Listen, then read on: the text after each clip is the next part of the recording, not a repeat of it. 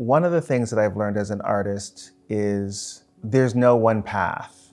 I know that having to be open to opportunities is a very important part if you want to move forward as an artist. This was kind of like being thrown into the ocean with some preservers and other people. You know, I could see the land. So I knew what I was working towards.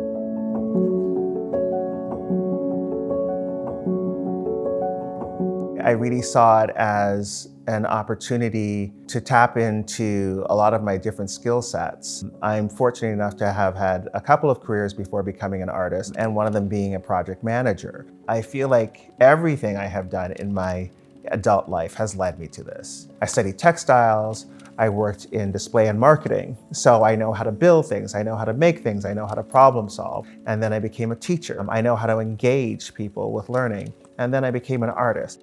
So I guess what it boils down to for me is painting Black portraiture was in some ways a social experiment. Portraiture as itself as an art form is a challenge to sell. It's not always about selling, but ultimately the best affirmation an artist can have is that your work is selling, because you won't be able to continue doing the work. So I was fortunate that I had a full-time job as a teacher, which allowed me to enter this form and to continue to do the work that I had because I wasn't dependent on the sales of my artwork in order to survive.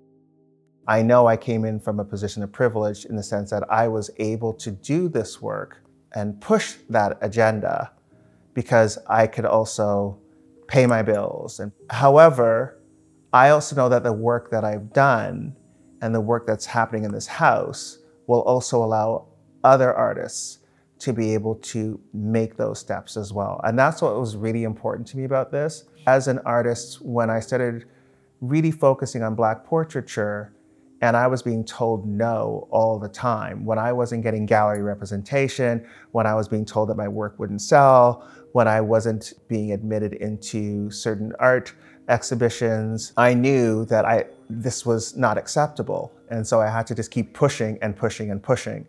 And that was what my goal is. So reaching this point right now is a culmination of all that pushing. I think I have an interesting perspective. I think as a gay Black man, you feel like you're an outsider. So you don't really feel like you belong to any particular group. A lot of my perspective on this show was looking at it from a way of trying to create something where no one felt like they were an outsider.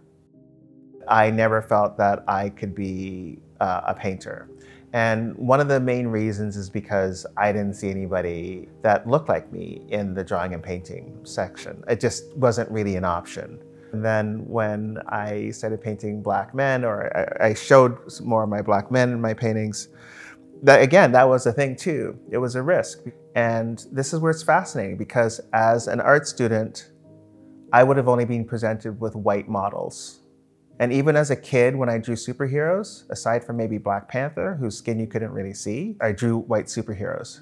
So my default when I first started painting portraits was a white person. And I'm saying that now and I'm kind of humiliated. I'm a little bit embarrassed, but that's the reality, right? That's what I knew. And that's how I was taught to paint. So when I started painting more Black people, and then I had that really positive experience from Black people, I was like, what am I doing? This is an opportunity for me to actually add to the conversation here, to actually really say, why am I at an art fair and there are no Black people in any of the booths? Why is there no representation? And I was always raised to question, you know, what was going on around me. And I was also raised that if you weren't part of the solution, you're part of the problem. And so I realized I had this opportunity to really start being part of the solution.